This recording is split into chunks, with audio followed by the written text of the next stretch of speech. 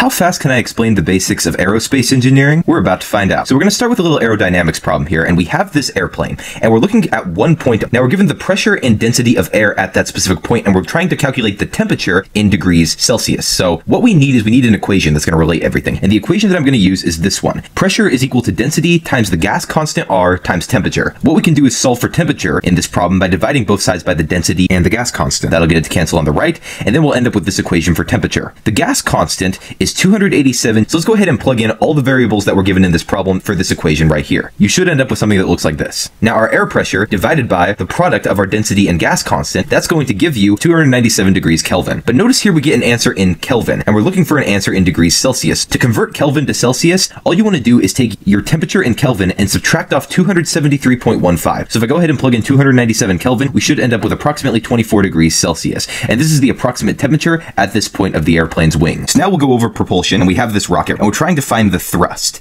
Now I have an equation for thrust, which is the change in mass times velocity divided by time. Notice that we have two rates, the rate in kilograms per minute and in meters per second. Now when you see meters per second, what is something that you think of? Generally for me, I think of speed or velocity. And notice we have velocity in this equation, because miles per hour, meters per second, that's all a distance over a time. And since we have a rate of distance over time, we can plug that in for our velocity. So what we're going to have is 485 meters per second. And this rate represents the amount of fuel burned per minute. This is in kilograms per minute, and notice that we have a mass over time, but we can't actually plug 6,000 in. And the reason why is because this rate is in minutes. This rate is in seconds. So we actually have to convert our 6,000 kilograms per minute to kilograms per second. So I'll take our 6,000 kilograms per minute, and I know for every 1 minute, there's 60 seconds. So what I can do is cancel the minutes, and 6,000 divided by 60, that's going to give you 100 kilograms per second. So this is the new rate that we can use, and we can plug this in for our change in mass over change of time rate. And that's going to give you 100 times 485, which is 48,500 newtons. So that right there is the thrust required for this rocket. We'll finish up with some fluid mechanics where we have this gas inside a flexible container. Our container has a volume of 3,500 cubic centimeters initially and an initial temperature of 200 Kelvin.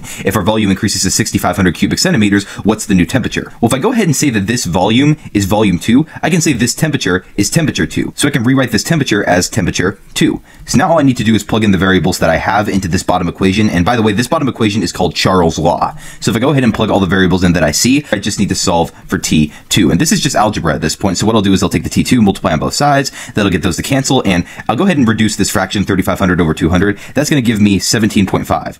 I divide 17.5 on both sides, and 6,500 divided by 17.5 is approximately 371 degrees Kelvin. So that's the temperature of our gas at a 6,500 cubic centimeter volume. Also, here's a more detailed equation sheet for fluid mechanics. That was a basic introduction to aerospace engineering.